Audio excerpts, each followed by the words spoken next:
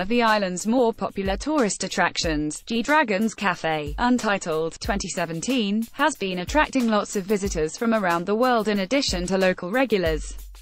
The café is a part of YG Republic in Jeju Shinhwa World, the first and only fully integrated resort on Jeju Island. Not only is GD the official brand ambassador, he was also involved in everything from concept development to simple design details.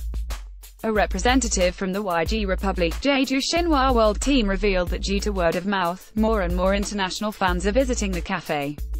Ad choice advertising in red invented by Teeds. I've been a fan of GD since I was younger, so for this Jeju Island vacation, I plan to visit here first. Fan interviewed by Seoul Finance. The interior design choices by GD aren't the only hints of him inside Untitled, 2017.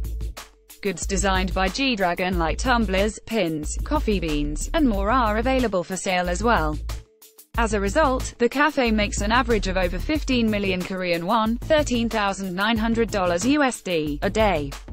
The rep from YG Republic in Jeju Shinhwa World claimed this is proof that the reaction to Untitled 2017 has been very hot.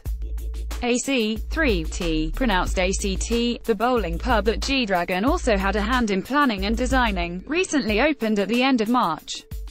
With the success of Untitled 2017, there's little doubt that AC3T will be a success as well.